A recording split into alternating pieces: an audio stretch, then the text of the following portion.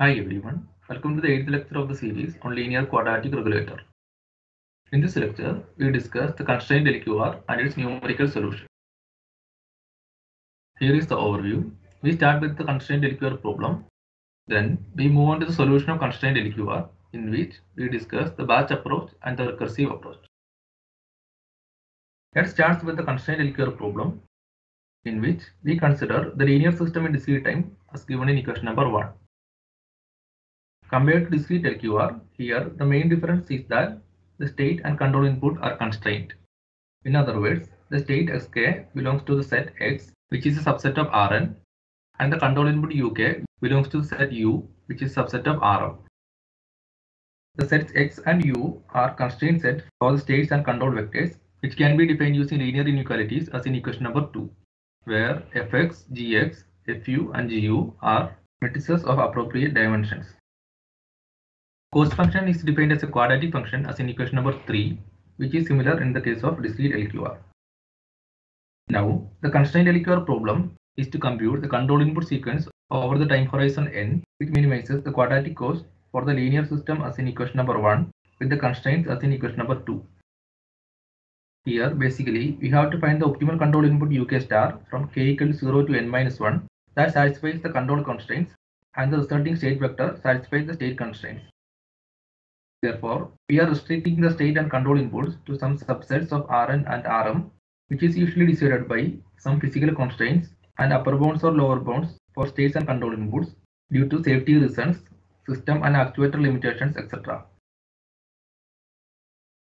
The constraint sets are usually in the form of polyhedral sets in the case of linear inequality constraints. For example, if we consider the second order case with linear inequality constraints on x1 and x2, which we can compactly represent as fx into x less than or equal to gx, where fx and gx are as given here. The first and second inequality can be rewritten as minus x1 less than or equal to 0 and minus x2 less than or equal to 0. That is why we have a minus 1 in the first and second row of fx. Basically, each inequality will add a row to fx and gx. We can also see that each inequality can be represented as a half space in figure 1. For example, x1 greater than or equal to 0 is satisfied by the ith space of the line x1 equal to 0. Now, the common region which satisfies all the inequalities is shown in red color, which is basically a polyhedra with 5 vertices and edges. In this lecture, we are considering linear inequality constraints, and this basically restricts the states and control inputs to polyhedral sets in Rn and Rm.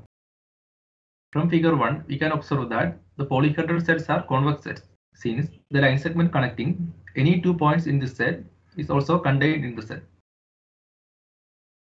Next, we move on to the numerical solution of constraint LQR. Similar to the continuous and discrete LQR case, the constraint LQR problem can be solved using the following two approaches, which are the batch approach, in which the elements of the control input sequence are optimized together, and the recursive approach, in which the elements of the control input sequence are optimized one at a time. In the case of continuous LQR and discrete LQR, we are mainly following the recursive approach or the dynamic programming. This is because of the reason that in the case of unconstrained LQR, we can represent the optimal cost and cost to go function as a quadratic function using a Riccati matrix. This makes the recursive approach or dynamic programming easier to implement compared to batch approach. But when it comes to constrained LQR, we cannot represent the optimal cost function using a Riccati matrix that can be computed offline. This makes the numerical implementation of recursive approach difficult. Therefore, in the case of constrained LQR, we will be mainly following the batch approach for numerical solution. In the case of batch approach, we start with an initial guess of the control input sequence, which will be modified in each iteration. In figure 2, the control input sequence for 2 successive iterations are given, in which ui-1 denotes the control input sequence for the i-1th iteration, and ui is the control sequence for ith iteration. Here, the constraints on the control input are shown in blue color, which usually sets some upper bound and lower bound to the control input values, and we have to restrict the control input at each instant within the bounds. Next, we discuss how to formulate the optimization problem for constraint LQR as a standard quadratic programming problem using the batch approach.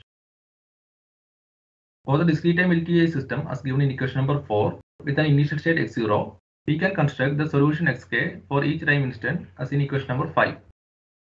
Here x1 is equal to ax0 plus bu0 and x2 is ax1 plus bu1, in which we can substitute for x1 as ax0 plus bu0, which can be expanded as a square times x0 plus abu0 plus bu1.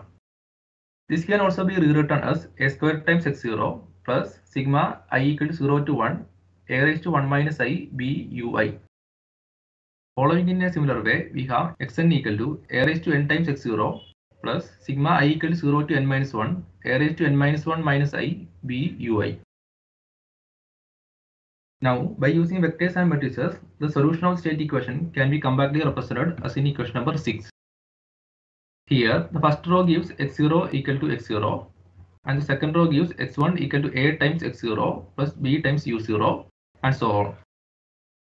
Now, by defining this vector as x, this vector as u, this matrix as ax and this matrix as bu, we can rewrite this equation as x equal to ax times x0 plus bu times u. This equation implies that the state sequence vector x can be represented in terms of the initial state and the control sequence vector u. Similarly, by defining qx and ru as in equation number 9, we can represent the cost function in terms of x and u as in equation number 10. Here, we can replace x with ax times x0 plus bu times u, and using this, we can rewrite the cost function j as in equation number 11, which gives the cost function in terms of the control input sequence u and the initial state x0. So here, we can represent the cost function j as the quadratic function of the control input sequence vector u, which gives j equal to u transpose hu plus q transpose u plus r, where h, q and r given in equation number 12. Similarly, by defining fx, gx, fu and gu as in equation number 30, the constraints can be represented in terms of x and u as in equation number 40. Here also we can replace x with ax times x0 plus bu times u, and using that we can rewrite the constraints in terms of u only as in equation number 50. Now, by defining the decision vector for the optimization problem z as equal to u and f and g as in equation number 16, we can represent the optimization problem for constraint LQR as in equation number 17, which is in the form of a quadratic programming or QP problem. Here, the parameters q, r and g are functions of the initial state vector x0. Therefore, given the initial state x0, we can solve the optimization problem and find the optimal control input sequence u star. Then the control input with constraint LQR will be as in equation number 18, in which uk equal to the k plus 1th element of the control input sequence vector u star. This is because we have defined u in such a way that the first element will be u0, the second element will be u1, and the nth element will be un minus 1. Next, we discuss the recursive approach based solution of the constraint LQR. In the recursive approach, we will be following the dynamic programming that uses a cost-to-go function vk as defined in equation number 20. Now, the optimal control input at each time instant can be computed by minimizing the cost-to-go function vk subjected to the constraints. Here, the constraint appears because of the state and control input constraints, which makes the optimization problem for the dynamic programming based constraint LQR as in equation number 22. The sets x and u are the constraint sets for the states and control inputs, and the set xk plus 1 is the set of feasible states at a time instant k plus 1, which is a subset of the set x. For constraint LQR, the optimal cost-to-go function vk star will be a piecewise quadratic function and cannot be characterized using Cartesian matrix, which can be computed offline as in discrete LQR. This makes finding an expression for vk plus 1 star in this equation difficult, and consequently solving this optimization problem for uk will be difficult. One easier method to find numerical solution for this optimization problem is to use approximations to vk plus 1 star, and we can use the unconstrained infinite horizon LQR cost as an approximation to vk plus 1 star, which results in equation number 23, in which ps is the steady state Riccati matrix. We can also try to discretize the state and control space into finite number of points and find the cost for each state and control pairs. But this will be computationally expensive because of the curse of dimensionality. Therefore, in the case of constraint LQR, the batch approach will be a better option to find the numerical solution. However, the batch approach results in open loop optimal control solutions since the optimal control input sequence U star only depends on the initial state x0. Moreover, in the case of batch approach, the size of the decision vector Z, which is the control input sequence vector, increases with the time horizon.